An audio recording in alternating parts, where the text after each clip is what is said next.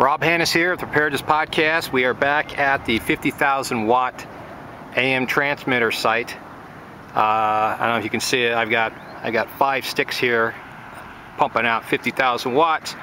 And what we're going to test today is we're testing the Faraday cages again, but this time I want to test 2 galvanized steel trash cans nested inside one another, because it occurred to me that for those items that need to have a battery charged on a regular basis, constantly wrapping up in foil and unwrapping in foil and throwing that foil away, and it would be, you know, something you'd have to do if you want to protect your items and there was no other choice. But I think this is going to work. So what we're going to be testing here is we're going to be looking at, obviously, the larger can with a smaller can nested inside. Now, I got the same radio. The only difference is that this time I have an external speaker, and that's because I want the volume as loud as possible so I can hear it.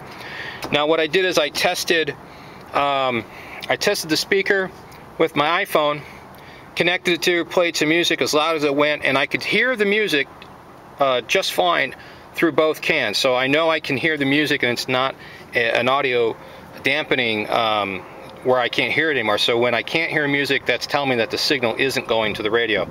I'm going to crank up the radio. It's going to be loud. Then I'm going to put the can on, the lid on this can, and then we're going to put it in the other can and we'll see what happens.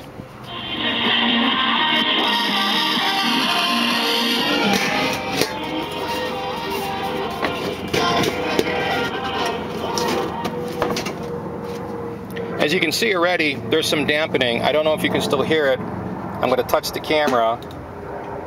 Hopefully you can still hear that it's playing. I can just barely hear it. Now I'm going to put it in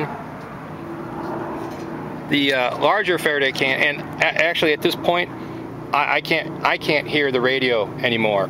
My son says he can hear it. I can't hear it anymore. But when we put the lid on for the outer can, it's dead. Here, I'll put the camera right next to the can so you can try to listen. And as you can see, there's no sound waves coming through there, which means that the AM signal is being attenuated. So this is a good solution. You can go ahead and store your deep store items that don't have to come out. You can store on the bottom, and then you can prop this can on top, and I would store something on top so the lid doesn't touch this, you know, old sheet or blanket or something.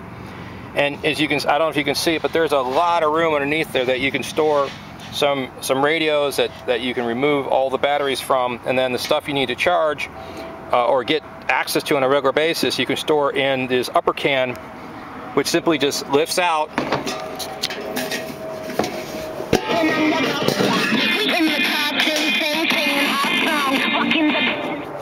And as you can see, it makes a good Faraday cage. The double nesting really helps, whether you're using foil inside the big can or even foil inside the little can.